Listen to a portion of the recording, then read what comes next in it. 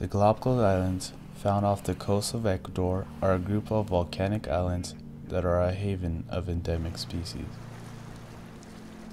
ranging from penguins, sea turtles, marine iguanas, and many more, but they fail in comparison to the most different among Galapagos species, the flightless cormorant.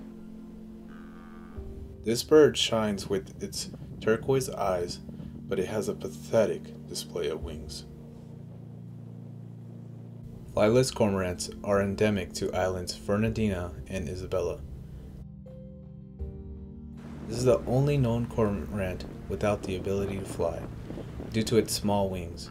It is usually a large blackish bird with turquoise eyes and a long tipped beak. They are found to be at least 35 to 39.5 inches long, weighing about 5.5 to 11 pounds. This bird's tipped beak is essential for Galapagos Islands. It allows it to hunt with efficiency.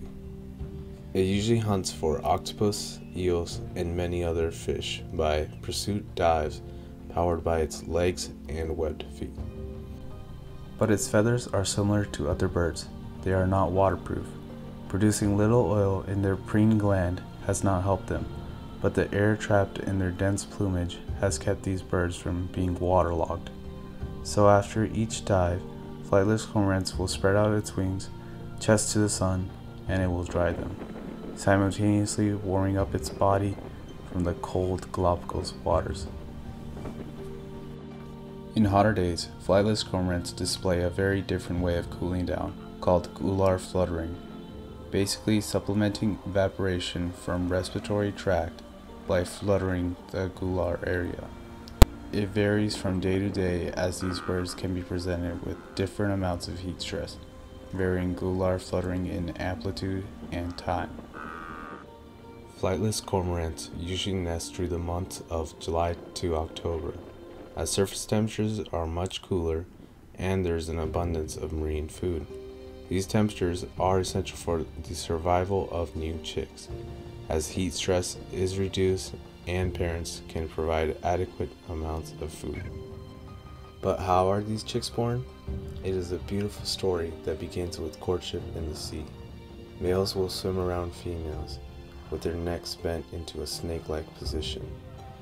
But as they move towards land, a male will usually present a bulky seaweed nest, with gifts of rope or bottle caps. Females will lay 3 whitish eggs, which are incubated by both male and female. The result is usually 1 chick due to egg infertility and predation. After hatching, both parents share the duty of caring and feeding the chick. In some conditions, such as food being plentiful, the female might leave the chick and male after 70 to 90 days have passed upon hatching. The female will usually go on to reproduce with another male, but the male parent will continue his care until the chick has reached its independence in 5 to 9 months. Overall, the flightless cormorants are a strong species, since they reproduce quite often, and they can live for about 13 years. But warmer waters due to El Niño cannot provide sufficient food to many Galapagos species, thus decreasing the longevity of the flightless cormorant and countless other Galapagos species. Find out more about flightless cormorants on galapagos.org.